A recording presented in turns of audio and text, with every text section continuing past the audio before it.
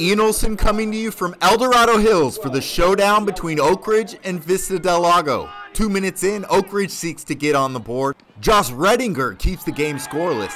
After the teams trade goals, Tristan Sackman makes a fadeaway pass to a cutting Zachary Bailiff, who finishes inside for the goal. 2-1 Eagles.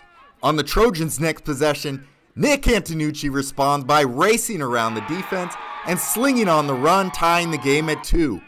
Later in the quarter, Alex Bales is on the attack. After one spin move, Alex tries another, creating space to bounce it past the keeper and give Oak Ridge its first lead.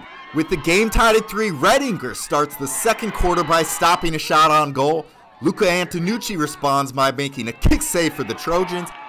And the next Oak Ridge possession ends with another Redinger rejection. With 3 seconds left in the first half, Max Voto receives the pass from Alex Grant and shoots over the defender, giving the Eagles a 6-5 halftime lead. Kai Resinger starts the second half strong for the Trojans, lining up, firing, and finding the back of the net.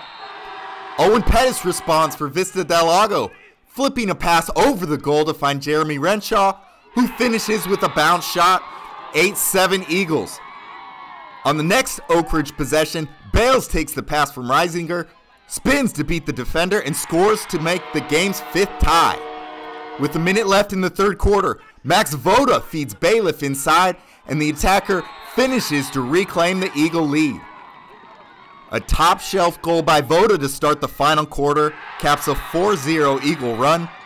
Antonucci gets Oak Ridge back on the board with a slashing goal midway through the final quarter, but the Eagle offense continued to execute.